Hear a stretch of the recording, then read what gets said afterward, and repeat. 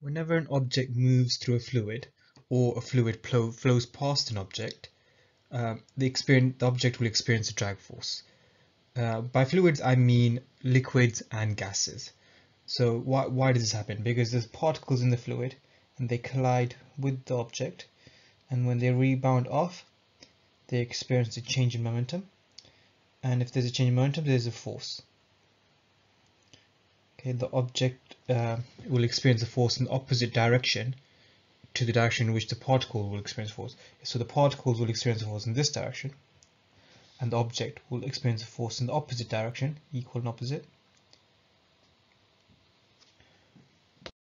Okay, Stokes Law will allow us to calculate the drag force in an object. So Stokes Law says that the drag force, which is going to be in the opposite direction to the motion of the object, so this object is moving downwards with velocity v, and it has a radius r, and is flowing through this fluid with a viscosity of eta. The symbol is eta, and it represents it's called coefficient of viscosity with the units newtons per meter squared seconds or pascals seconds.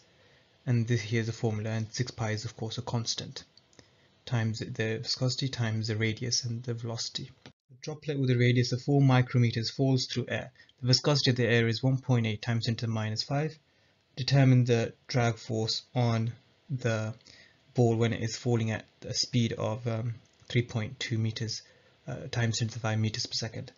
Okay, so we just simply use the equation force F drag is equal to 6 pi eta r v, which is 6 times pi times 1.8 times 10 to the minus 5 times 4, and you turn that into meters, so 4 micrometers into meters, and 3.2 times 10 to the minus 5, and that gives me 4.34 times 10 to the minus 14 meters per second.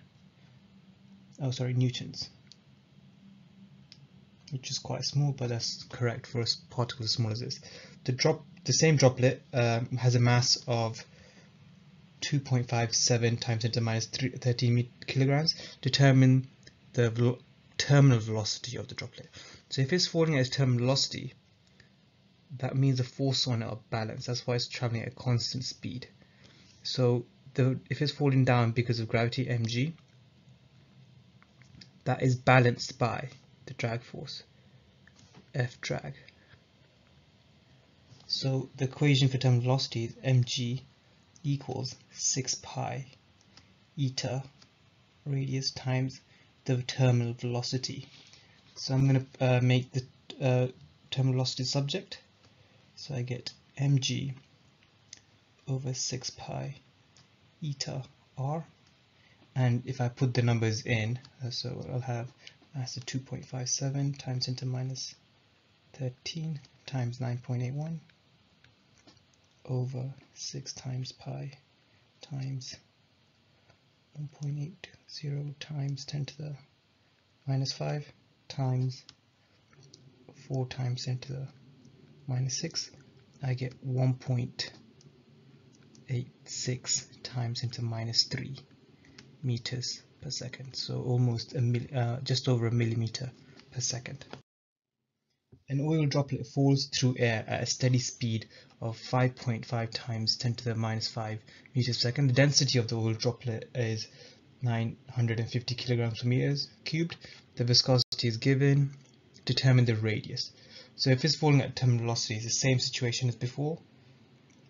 Mg equals F drag. But the thing is, we've been given the density, and we want to figure out the radius. We have the speed, the terminal speed, and we've got the viscosity. So the thing is, we've got a density of the droplet. So what is density? So we don't have its mass.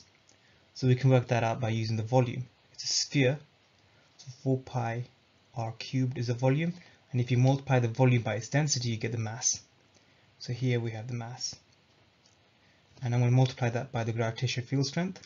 So that gives me mg, which is the weight. I'm going to make that equal to 6 pi eta r vt at terminal velocity. Okay, if I rearrange this for r, well, I can cancel out 1r from both sides. So I got a 2 here instead. Cancel out a pi from both sides.